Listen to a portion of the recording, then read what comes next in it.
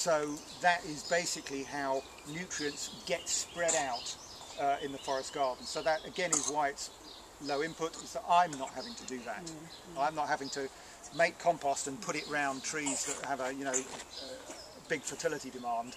Basically the system is doing it for me. And did you bring fungi? Did you inoculate fungi into the soil? I inoculated most of my trees before I planted them, the roots. You can, with these kind of fungi called mycorrhizal fungi, you can buy in commercial preparations. I mean, root grow is quite well known one now, and you can either sprinkle that in planting holes. It contains the spores of the right species, or you can make a root, you know, a dip in a bucket with it and dip roots in and then plant them out. So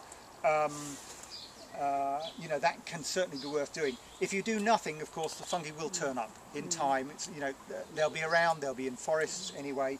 But you might have a 5 or 10 year gap before they start to inoculate everything well. So I think it's probably worth the extra investment to make sure that the right fungi are there from the word go. Is there any research into whether they're sensitive to pH, soil pH? I mean, will they how do you know whether they've died, or will they definitely take in lost soils? Well, the commercial preparations contain spores from about 20 species, so that covers a big range of soil types and also tree types. So using that, you're pretty sure that it'll work.